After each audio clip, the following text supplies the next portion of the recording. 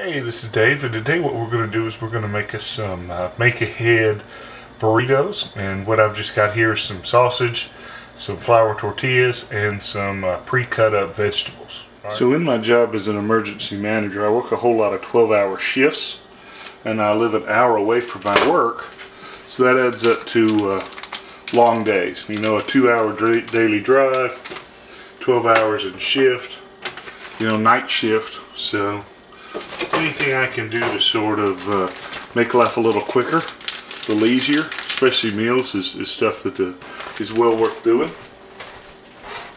So I'm just mixing in some sausage.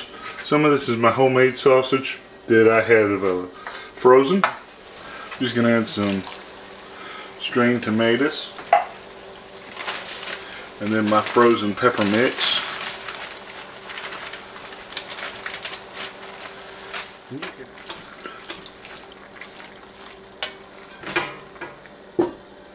Put the lid on there. Okay. While that's cooking, what I'm going to do is lay these out on a plate and microwave them to get them soft. Now I'll let this simmer for a little while on medium. And now I've turned up the heat, and what I'm going to do is I'm going to scramble 4 eggs in this mixture. Okay.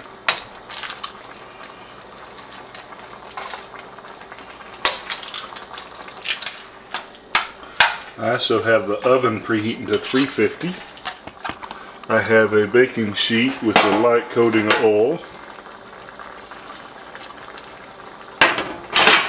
And I've got a little cast iron skillet here with some oil in it too. And that's cold.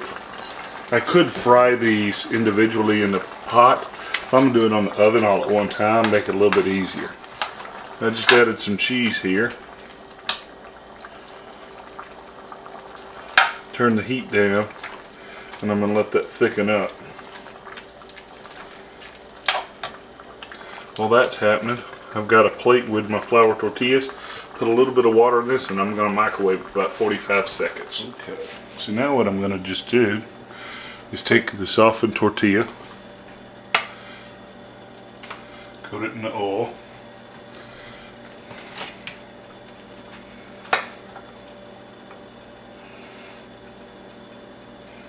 scoop in the mix.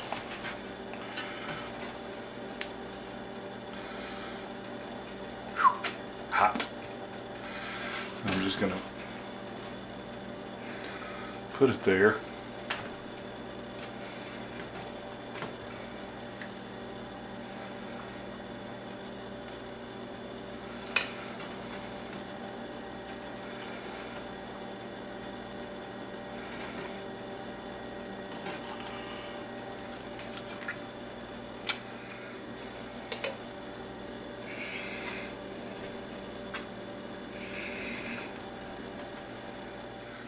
Since these are oiled, right, on both sides, we're going to put them in the oven at 350 degrees for about 10 minutes. Take them out, we'll flip them, and what it'll do is they'll sort of fry up a little bit and get hard.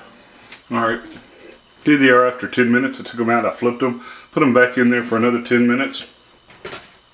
And then when they come out, what they'll do is I'll let them cool, and then I'll freeze them just like this. That way, I can then pick them up and individually bag them. I could put them in a big gallon sandwich bag, take them to work, and since they were frozen individually, they won't stick together. And I'll show you that in a little bit. Alright, here's the batch after we froze them. And all we're going to do now is just stick them in a Ziploc for me to take to work. Since they're individually frozen, when I stick them back in the freezer, they're not going to stick together. So then I can just reach in, grab a couple, throw them in the microwave, and have my supper. Alright? And since I work 12-hour shifts, normally eat breakfast and lunch, or lunch and supper, however you want to call it. This will be about a week's worth of meals. And it only costs about $5 or so, $6.